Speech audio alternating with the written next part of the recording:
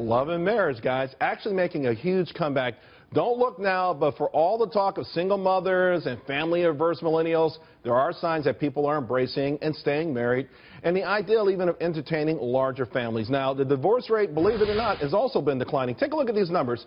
It was 5.3% of every 100,000 in 81, down to 4.7% in 90. 3.6% in 2011. In fact, divorce as a percentage of marriages down 24% since 1990. That is absolutely huge.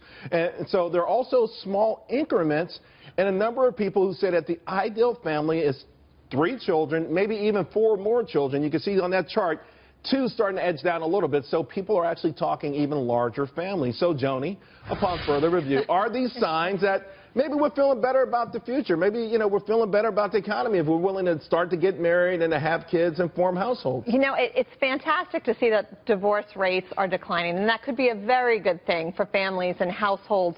But what we are seeing, too, is that people have been waiting to get married longer. You know, they don't get married at a young age right away. So they wait, they take their time, they're a little bit choosier maybe with who their partner is, they're more mature, and so they make a better decision. So I think it's a great sign, can be very good for the economy, could be good for the housing market, certainly, as we see these millennials that have waited, right? They didn't move out of their parents' house. Wow. They're finally moving out, they're finally getting married, and hopefully they'll, you know, have a long-lasting marriage. Another reason the divorce rate is declining is people are just not getting married at all. Yeah. So either they're not getting married at all, I guess we peaked there, but I mean, those are major declines on divorces. Now, a lot of people said the recession, people were loath to get divorced for one reason or another, but it feels like maybe there could be a sea change. I mean, you're a family values person. You wrote a book about this, your book, Roar.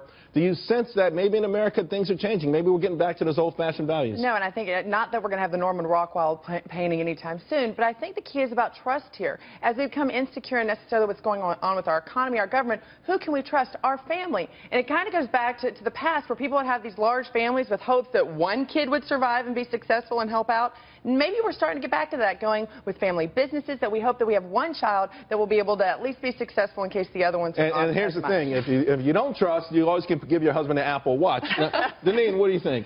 Well, listen, there is a correlation between the birth rate and the economy. In 2007, the birth rate was, you know, through the roof, record numbers.